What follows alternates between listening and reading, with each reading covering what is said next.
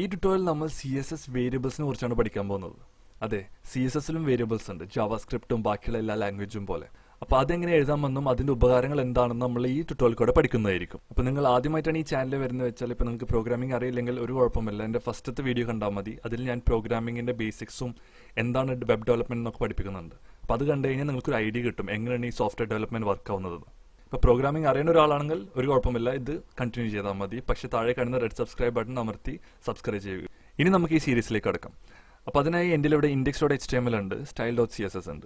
അപ്പോൾ index.html ആദ്യം നമുക്ക് ബേസിക് ടെംപ്ലേറ്റ് ഇമ്പോർട്ട് ചെയ്യാം. എന്നിട്ട് നമുക്ക് ഈ ഡോക്യുമെന്റിന്റെ പേര് മാറ്റിയിട്ട് വേരിയബിൾസ് എന്ന് നമുക്ക് ഇടാം, കാരണം നമ്മൾ ഇതിൽ വേരിയബിൾസ് ആണല്ലോ പഠിക്കുന്നത്. ഇനി നമുക്ക് ഈ ബോഡി ടാഗിനുള്ളിൽ പോയിട്ട് ഒരു h1 ടാഗ് ഇടാം. ഇവിടെ നമുക്ക് ഹെഡിങ് 1 എന്ന് കൊടുക്കാം. സേവ് ചെയ്തിട്ട് നമുക്ക് ഇതിനി ലൈവ് സെർവറിൽ ഓപ്പൺ ചെയ്യാം. ഓക്കെ, ഇപ്പോൾ നമുക്ക് ഹെഡിങ് 1 കിട്ടി. ഇനി നമുക്ക് അടുത്ത് ചെയ്യേണ്ടതെന്ന് വെച്ചാൽ ഈ style.css ഈ index.html ആയിട്ട് ലിങ്ക് ചെയ്യാനാണ്. അപ്പോൾ അതിന് വേണ്ടി നമ്മളിവിടെ വന്നിട്ട് ഹെഡ് ടാഗിൻ്റെ ലിങ്ക് ടാഗ് ഓപ്പൺ ചെയ്യും, // വിളിക്കും, style.css വിളിക്കും. ഇനി നമുക്ക് style.cssൽ പോയിട്ട് h1 ഒരു കളർ കൊടുത്ത് നോക്കാം. കളർ റെഡ് എന്ന് പറഞ്ഞിട്ട് കൊടുക്കാം. നമുക്കിവിടെ റെഡ് കളർ വരുന്നത് കാണാൻ പറ്റും. ഇത് നമുക്ക് ജസ്റ്റ് ഒന്ന് കുറച്ച് സൂം ഇൻ ചെയ്യാം. ഇനി നമുക്ക് എന്താ ചെയ്യേണ്ടതെന്ന് വെച്ചാൽ ആദ്യം നമുക്ക് index.html പോയിട്ട് ഇവിടെ നമുക്ക് 2-3 h1 ടാഗിലിടാം. എന്നിട്ട് നമുക്ക് ഇതിന് ഓരോത്തിനും ഓരോ ക്ലാസ് കൊടുക്കാം. അപ്പോൾ ഫോർ എക്സാമ്പിൾ നമുക്ക് h1 ഹെഡർ 1 എന്ന് പറഞ്ഞിട്ട് ക്ലാസ് കൊടുക്കാം.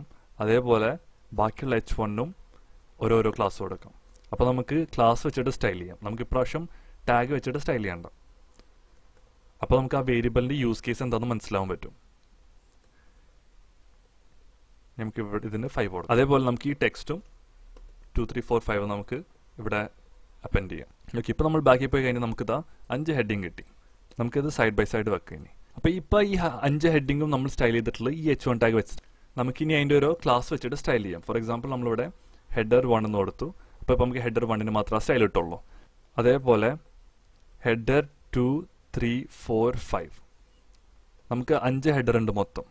അപ്പോൾ ഇതിന് 2, ഇതിന് നമുക്ക് 3 കൊടുക്കാം, ഇതിന് 4 കൊടുക്കാം, ഇതിന് 5 കൊടുക്കാം. അപ്പോൾ ഇതിൻ്റെ കളറ് ഞാൻ ഓറഞ്ച് കൊടുക്കണം, രണ്ടാമത്തേൻ്റെ.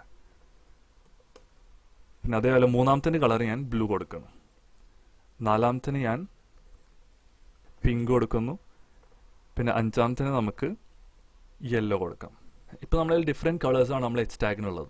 പക്ഷേ ഈ h1 ടാഗൊക്കെ ഓരോ നെസ്റ്റഡ് ഡിഫിൻ്റെ ഉള്ളിലൊക്കെ ആണെന്ന് വിചാരിച്ചാൽ മതി. ഇതിപ്പോൾ ഇങ്ങനെ ഓപ്പൺ ആയിട്ട് നമ്മൾ കിടക്കുന്ന പോലെ വിചാരിക്കണ്ട. ഇപ്പം നമ്മൾ ഓപ്പൺ ആയിട്ടോണ്ട് നമുക്ക് വേണമെങ്കിൽ h1 ടാഗ് ഇട്ടിട്ട് തന്നെ സ്റ്റൈൽ ചെയ്യാം. പക്ഷേ നമ്മൾ ഓപ്പൺ അല്ല, ഓരോരോ ഡിഫിൻ്റെ ഉള്ളിലാണ്. പക്ഷേ ഇതിനെല്ലാതും കോമൺ ആയിട്ട് ഒറ്റ ബാക്ക്ഗ്രൗണ്ട് കളറാണ്. ഫോർ എക്സാമ്പിൾ ബ്ലാക്ക്, എല്ലാത്തിനും ബ്ലാക്ക് ബാക്ക്ഗ്രൗണ്ട് കളറാണ് ഉള്ളത്. ഇപ്പം ഇവിടെ ബ്ലാക്ക് കൊടുക്കാം, ഈ 2 സ്ഥലത്തും ബ്ലാക്ക് കൊടുക്കാം. ഇതിപ്പോൾ കോമൺ ആയിട്ട് എല്ലാത്തിനും ബ്ലാക്ക് കളറുണ്ട്. ഇപ്പം ഞാനിത് ഈ ബ്ലാക്ക് കളർ 5 പ്രാവശ്യം റിപ്പീറ്റ് ചെയ്തു. ഇനിയിപ്പോൾ എനിക്ക് ഈ ബ്ലാക്ക് കളർ മാറ്റിയിട്ട് എല്ലാത്തിനും ഒരു ഡാർക്ക് ബ്ലൂ കൊടുക്കണമെന്ന് വെച്ചാൽ ഞാനിത് ഇവിടെ വന്നിട്ട് എല്ലായിടത്തും പോയിട്ട് ഡാർക്ക് ബ്ലൂ എന്ന് ടൈപ്പ് ചെയ്യണം, എന്നാലാണ് എല്ലാ സാധനത്തിനും കിട്ടുള്ളൂ. അപ്പോൾ ഇവിടെയാണ് നമ്മൾ വേരിയബിളിൻ്റെ യൂസ് കേസ് വരുന്നത്. അപ്പോൾ വേരിയബിളിൻ്റെ ഗുണം എന്ന് വെച്ചാൽ നമ്മൾ ഒരു സ്ഥലത്ത് മാറ്റിയാൽ അത് എവിടെയൊക്കെ നമ്മൾ യൂസ് ചെയ്തിട്ടുണ്ടോ, ഇതിപ്പോൾ ഒറ്റ പേജ് ആയതുകൊണ്ടാണ്. ഇപ്പോൾ നമ്മൾ 10-20 പേജ് ഉണ്ടാവും. ആ 20 പേജിൽ നമ്മൾ ഒരേ കളറായിരിക്കും യൂസ് ചെയ്യുക. അതായത് കൺസിസ്റ്റൻസി കീപ്പ് ചെയ്യാൻ വേണ്ടിയിട്ട് ബാക്ക്ഗ്രൗണ്ട് കളർ നമ്മൾ ബ്ലൂ കളറായിരിക്കും ത്രൂ ഔട്ട് എല്ലാ ഹെഡിങ്ങിനും കൊടുക്കുക. അല്ലെങ്കിൽ വെടുത്ത് ചിലപ്പോൾ നമ്മൾ 300 പിക്സലായിരിക്കും എല്ലാത്തിനും കൊടുക്കുക. ആ കേസിൽ നമ്മൾ ഒരു ദിവസം വന്നിട്ട് ഇപ്പോൾ നമുക്കിത് 600 പിക്സൽ ആക്കണം, അല്ലെങ്കിൽ ബാക്ക്ഗ്രൗണ്ട് കളർ മാറ്റണം എന്ന് വെച്ചാൽ എല്ലാ പേജിൽ പോയിട്ട് മാറ്റേണ്ടി വരും. അപ്പോൾ ഇവിടെ നമുക്ക് വേരിയബിൾ ഉണ്ടെങ്കിൽ അതൊരു സ്ഥലത്ത് മാറ്റിയാൽ അത് എല്ലാ പേജിലും മാറുന്നതായിരിക്കും. അപ്പോൾ അതിനുവേണ്ടി നമ്മൾ ഇവിടെ ടോപ്പിൽ വരും. ടോപ്പിൽ വന്നിട്ട് നമ്മളിവിടെ കോളൻ ഇടും, എന്നിട്ട് റൂട്ട് എന്ന് പറഞ്ഞിട്ട് ഒരു കീവേഡ് എഴുതും. അതിനുശേഷം നമ്മൾ ബ്രാക്കറ്റ്സ് ഓപ്പൺ ചെയ്യും.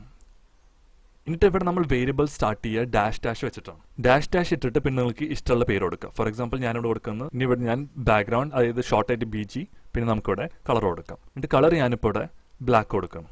അപ്പോൾ ഈ ബാക്ക്ഗ്രൗണ്ട് കളർ എന്ന് വെച്ചാൽ എൻ്റെ വേരിയബിൾ ആണ്. അപ്പോൾ ഈ വേരിയബിളിൻ്റെ ഉള്ളിലുള്ളത് ബ്ലാക്ക് കളറാണ്. അപ്പോൾ ഞാൻ ഈ വേരിയബിൾ എവിടെയൊക്കെ വിളിക്കുന്നോ അവിടെയൊക്കെ ഈ ബ്ലാക്ക് കളർ കിട്ടും.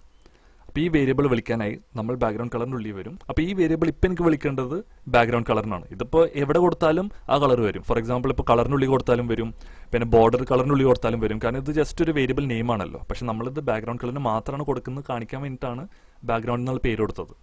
അപ്പോൾ ബാക്ക്ഗ്രൗണ്ട് ഈ കളർ മാറ്റിയാൽ എല്ലാത്തിൻ്റെ ബാക്ക്ഗ്രൗണ്ട് മാറും. കാരണം നമ്മൾ ബാക്ക്ഗ്രൗണ്ട് മാത്രമാണ് ഇത് യൂസ് ചെയ്യണുള്ളൂ.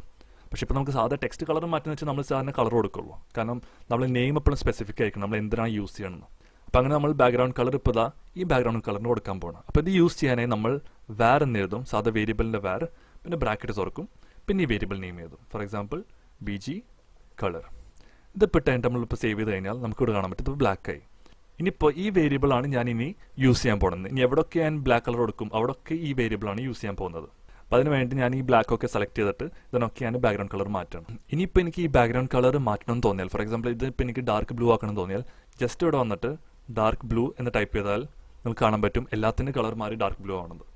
ഇനിയിപ്പോൾ ഞാനിവിടെ ഗ്രേ എന്ന് ടൈപ്പ് ചെയ്താൽ എല്ലാതും മാറി ഗ്രേ ആവും. അപ്പോൾ നമ്മളൊരു 80% വർക്ക് കുറഞ്ഞു കിട്ടി. ഇപ്പോൾ നമ്മൾ 10-20 പേജസിൽ കളർ മാറ്റാൻ പോകുന്നത്. കാരണം എപ്പോഴും ക്ലയൻസ് വന്നാൽ അവർ ചിലപ്പോൾ ഒരു ഡിസൈൻ തരും. ആ ഡിസൈൻ പിന്നെ അവർ കുറച്ച് കഴിഞ്ഞാൽ 2-3 മാസം കഴിഞ്ഞാൽ അവർക്ക് പറയും എനിക്ക് ഈ കളർ വേണ്ട, ഈ കളർ വേണമെന്ന് പറയും. പിന്നെ കളർ പാലറ്റ് മാറി കഴിഞ്ഞാൽ പിന്നെ എല്ലാ പേജിൽ പോയിട്ട് ഹെഡിങ്ങിൻ്റെയും ടെക്സ്റ്റിൻ്റെ ഒക്കെ കളർ മാറ്റുന്നത് വെച്ചാൽ അത് എളുപ്പമുള്ളതല്ല. അപ്പോൾ ഇവിടെയാണ് നമ്മൾ എപ്പോഴും വേരിയബിൾസ് യൂസ് ചെയ്യുക. പക്ഷേ ഈ വേരിയബിൾസിൻ്റെ കോൺസെപ്റ്റ് CSSൽ പുതിയതായിട്ട് വന്നിട്ടുള്ളതാണ്. പണ്ട് നമ്മൾ SAS എന്ന് പറഞ്ഞിട്ടുള്ള CSSൻ്റെ പ്രീ പ്രോസസ്സറാണ് യൂസ് ചെയ്യാറ്. അത് നമ്മൾ വരുന്ന ട്യൂട്ടോറിയൽ കവർ ചെയ്യുന്നതായിരിക്കും. അപ്പോൾ അത് വെച്ചിട്ട് നമുക്ക് വേരിയബിൾസ് ക്രിയേറ്റ് ചെയ്യാം, ഫംഗ്ഷൻസ് എഴുതാൻ പറ്റും, ലൂപ്പ് എഴുതാൻ പറ്റും. ഇതൊക്കെ CSSൻ്റെ ഉള്ളിൽ. അതായത് സാധാരണ നമ്മൾ ഫംഗ്ഷൻസ് ലൂപ്പൊക്കെ ക്രിയേറ്റ് ചെയ്യുന്നത് നമുക്ക് CSSലും ചെയ്യാൻ പറ്റും. അപ്പോൾ അതിന് വേണ്ടിയിട്ടുള്ളൊരു പ്രീ പ്രോസസ്സറാണ് SAS എന്ന് പറഞ്ഞിട്ട്. SAS ഉണ്ട്, ലെസ് ഉണ്ട്, സ്റ്റൈലസ് എന്ന് പറഞ്ഞിട്ട് വേറെ ഉണ്ട്. അപ്പോൾ ഇതൊക്കെ നമ്മൾ വരുന്ന ട്യൂട്ടോറിയൽ കവർ ചെയ്യുന്നതായിരിക്കും. അപ്പോൾ ഇതിപ്പോൾ കളറിന് മാത്രമല്ല, നമുക്ക് വേറെ എന്തിനും വേണ്ട ഇടാം. ഫോർ എക്സാമ്പിൾ ഇപ്പോൾ ഇവിടെ വന്നിട്ട് ഫോണ്ട് ഫാമിലി എന്ന് പറഞ്ഞിട്ട് ഒരു വേരിയബിൾ ക്രിയേറ്റ് ചെയ്തിട്ട് ഇതിൻ്റെ ഉള്ളിൽ എനിക്ക് ഇഷ്ടമുള്ള തഹോമ എന്ന് വേണ്ടിയ ഫോണ്ട് ഇടണം. അപ്പോൾ ഇനി ഈ ഫോണ്ട് ഞാൻ എവിടെയൊക്കെ വിളിക്കും അവിടെയൊക്കെ ഈ തഹോമ എന്നുള്ള ഫോണ്ട് ആയിരിക്കും വരാം. ഫോർ എക്സാമ്പിൾ ഞാനിതാ ഫോണ്ട് ഫാമിലി കോപ്പി ചെയ്തു, ഇവിടെ പോയിട്ട് ഫോണ്ട് ഫാമിലിയുടെ പ്രോപ്പർട്ടി ആക്സസ് ചെയ്തിട്ട് വാർ ബ്രാക്കറ്റ് ഇത് പേസ്റ്റ് ചെയ്യുക. അപ്പോൾ നമുക്ക് കാണാൻ പറ്റും ഇതിൻ്റെ ഫോണ്ട് മാറി. അപ്പോൾ വേറെ ഒന്ന് ശ്രദ്ധിക്കുന്നത് വെച്ചാൽ ഇപ്പോൾ ഈ റൂട്ട് എന്ന് കണ്ടില്ല, ഈ റൂട്ട് എന്നുള്ളത് ഗ്ലോബലാണ്. അപ്പോൾ നിങ്ങളിത് റൂട്ട് എന്ന് വിളിച്ചാൽ അപ്പോൾ നിങ്ങൾ ഈ റൂട്ടിനുള്ളിൽ എന്തൊക്കെ വേരിയബിൾ ഡിഫൈൻ ചെയ്യുന്നു അതൊക്കെ എല്ലാവർക്കും ആക്സസ് ചെയ്യാൻ പറ്റും. പക്ഷേ ഇപ്പോൾ നിങ്ങൾ ഫോർ എക്സാമ്പിൾ ഈ ഹെഡറിൻ്റെ ഉള്ളിൽ പോയിട്ട് ഇനിയിപ്പോൾ നിങ്ങളിവിടെ -BG കളർ ആ സെയിം പേരെന്ന് ഇട്ടെന്ന് വിചാരിച്ചോ, എന്നിട്ട് നിങ്ങളിവിടെ ബ്ലാക്ക് എന്ന് ഇടണം. ഇനിയിപ്പോൾ ഇത് നിങ്ങൾ സേവ് ചെയ്ത് കഴിഞ്ഞാൽ നിങ്ങൾക്ക് ഇവിടെ ബ്ലാക്ക് വരും. കാരണം ഇപ്പോൾ ഈ പ്രോപ്പർട്ടി ആക്സസ് ചെയ്യില്ല, ഇതിനുള്ളിലത്തെ പ്രോപ്പർട്ടിയാണ് ആക്സസ് ചെയ്യുക. പക്ഷേ ഈ പ്രോപ്പർട്ടി വേറൊരു ക്ലാസ്സിനും ആക്സസ് ചെയ്യാൻ പറ്റില്ല. ഇത് സാധാരണ നമ്മൾ വേരിയബിൾ ഫംഗ്ഷൻ്റെ ഉള്ളിലും ഫംഗ്ഷൻ്റെ പുറത്തും ക്രിയേറ്റ് ചെയ്യുന്ന പോലെയാണ്. കാരണം ഫംഗ്ഷൻ്റെ ഉള്ളിൽ ക്രിയേറ്റ് ചെയ്താൽ അത് ഫംഗ്ഷന് മാത്രമായിരിക്കും കിട്ടുക. പക്ഷേ പുറത്ത് ക്രിയേറ്റ് ചെയ്താലോ എല്ലാത്തിനും ആക്സസ് കിട്ടും. അതേപോലെ തന്നെയാണ് ഇതും. ക്ലാസ്സിൻ്റെ ഉള്ളിൽ ക്രിയേറ്റ് ചെയ്താൽ ആ ക്ലാസ്സിന് മാത്രമാണ് ഈ ആക്സസ് കിട്ടുള്ളൂ. പക്ഷേ നിങ്ങൾ റൂട്ടിൻ്റെ ഉള്ളിൽ ക്രിയേറ്റ് ചെയ്താൽ എല്ലാ ക്ലാസ്സിനും എല്ലാ ടാഗിനും ഇതിൻ്റെ ആക്സസ് കിട്ടും. അപ്പോൾ ഇതിൽ കൂടെ നിങ്ങൾക്ക് വേരിയബിൾസ് എന്തായാലും മനസ്സിലായി ഞാൻ വിചാരിക്കുന്നു. അപ്പോൾ ഇനി ഇത് വൈൻഡപ്പ് ചെയ്യാൻ കഴിയുമ്പോൾ നിങ്ങൾക്ക് ഞാൻ CSSൻ്റെ ഒരു പ്രോപ്പർട്ടി കൂടി ഞാൻ കാണിച്ചു തരാം. കാരണം ഇതിൻ്റെ ഒരു സബ്സ്ക്രൈബർ ഇൻസ്റ്റാഗ്രാമിൽ ചോദിച്ചാണ് ഇങ്ങനത്തെ ഒരു സിനാരിയോ വന്നപ്പോൾ ഇത് എങ്ങനെ സോൾവ് ചെയ്യാം. അപ്പോൾ എനിക്ക് തോന്നി ഇത് കുറേ ആൾക്കാരും ഫേസ് ചെയ്യാറുണ്ടെന്നാണ്. അപ്പോൾ index.html പോയിട്ട് ജസ്റ്റ് നമ്മളിവിടെ ഹെഡിങ്ങിൻ്റെ അവിടെ കുറേ ടെക്സ്റ്റ് ഇട്ട് നമ്മൾ സേവ് ചെയ്ത് കഴിഞ്ഞാൽ നിങ്ങൾക്ക് താഴേക്ക് വരുന്നത് കാണാൻ പറ്റും. അത് സാധാരണ അതിൻ്റെ ഫ്ലോ ആണ്. ഇപ്പോൾ ഇത് ഫുൾ സ്ക്രീൻ വിടുത്തായി കഴിഞ്ഞാൽ പിന്നെ അത് താഴത്തേക്ക് ബ്രേക്ക് ആയിട്ട് വരും. പക്ഷേ ഇപ്പം ഈ കേസിൽ ഞാനിവിടെ പോയിട്ട് അപ്പോൾ ഈ ടെക്സ്റ്റ് ഞാൻ ഗ്യാപ്പിട്ട് എഴുതുന്നതിൻ്റെ പകരം ഞാനിതാ G മുതൽ ഫുള്ള് സെയിം ആയിട്ട് അപ്പൻഡ് ചെയ്തുകൊണ്ടിരിക്കണം. അതായത് ജസ്റ്റ് എന്തെങ്കിലും ടെക്സ്റ്റ് പക്ഷേ ഗ്യാപ്പില്ല, ഇങ്ങനെ ഇട്ടുകൊണ്ടിരിക്കണം.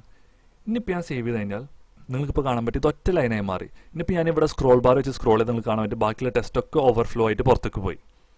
അതായത് വിഡ്ത്ത് ബ്രേക്ക് ആയിട്ട് പുറത്തേക്ക് പോയി. കാരണം എന്ന് വെച്ചാൽ CSS ഡിഫോൾട്ടായിട്ട് ഗ്യാപ്പ് നോക്കും. അപ്പോൾ ആ ഗ്യാപ്പ് ഒരു സ്പേസ് വരുമ്പോഴാണ് വേർഡ് ബ്രേക്ക് ആവുള്ളൂ. ആ സ്പേസ് വന്നില്ലെങ്കിൽ അത് ഒറ്റ വേർഡാണെന്ന് വിചാരിച്ചിട്ട് അത് ഇങ്ങനെ കൊണ്ടുപോയിക്കൊണ്ടിരിക്കും. അപ്പോൾ ഈ കേസിൽ നമ്മൾ ഒരു പ്രോപ്പർട്ടി യൂസ് ചെയ്യും. അപ്പോൾ അതിനായി നമ്മൾ style.css പോയിട്ട് ഏത് ടാഗാണോ ബ്രേക്ക് ആവുന്നത് അതിനുള്ളിൽ പോയിട്ട് നമ്മൾ വേർഡ് -break : പിന്നെ നമ്മൾ അതിൻ്റെ വാല്യൂ break-all എന്ന് എഴുതും. ഇതിപ്പോൾ എഴുതി കഴിഞ്ഞിട്ട് ബ്രേക്ക് എന്നാണ് break-all ഇതിപ്പോൾ എഴുതി കഴിഞ്ഞാൽ നിങ്ങൾക്ക് കാണാൻ പറ്റും എല്ലാ ടെക്സ്റ്റും ബ്രേക്ക് ആയിട്ട് താഴെ വന്നു. അപ്പോൾ ഇങ്ങനെ കണ്ടിന്യൂസ് എഴുതുന്ന സിനാരിയോയിലാണ് ഇങ്ങനെ ബ്രേക്ക് ആവുള്ളൂ. പക്ഷേ ഇത് നമ്മൾ അങ്ങനെ കണ്ടിന്യൂസ് അങ്ങനെ എഴുതില്ലല്ലോ ഒരിക്കലും, നമ്മൾ എപ്പോഴും സ്പേസ് ഇട്ട് എഴുതാം.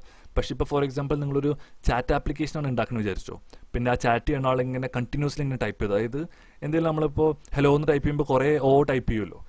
അപ്പോൾ അതേപോലെ ആ കുറേ ഇങ്ങനെ ടൈപ്പ് ചെയ്ത് പോയാൽ ചിലപ്പോൾ അത് ബ്രേക്ക് ആവും. ആ ചാറ്റിൻ്റെ സെക്ഷൻ ബ്രേക്ക് ആയിട്ട് പുറത്തേക്ക് വരും. അപ്പോൾ ആ കേസിൽ നിങ്ങൾ വേർഡ് ബ്രേക്ക് ഉപയോഗിച്ചാൽ അത് നിങ്ങൾക്ക് നല്ല ഉപകാരമായിരിക്കും. അപ്പോൾ ഈ ട്യൂട്ടോറിയൽ ഇത്രയും മതി. ഇതുവരെ കണ്ട് നിങ്ങൾക്ക് ഇഷ്ടമായിട്ടുണ്ടെങ്കിൽ താഴെ കാണുന്ന റെഡ് ബട്ടണിൽ അമർത്തി സബ്സ്ക്രൈബ് ചെയ്യുക. പിന്നെ അതിൻ്റെ സൈഡിൽ തന്നെ ഒരു ബെൽ ഐക്കൺ ഉണ്ടാവും. അതും കൂടി അമർത്തി കഴിഞ്ഞാൽ നിങ്ങൾക്ക് ഞാൻ പോസ്റ്റ് ചെയ്യണ അപ്പക്ക് നോട്ടിഫിക്കേഷൻ പാനലിൽ വരുന്നതായിരിക്കും. അപ്പോൾ ഇനി നമുക്ക് അടുത്ത കോഴ്സിൽ കാണാം. Thank you for watching.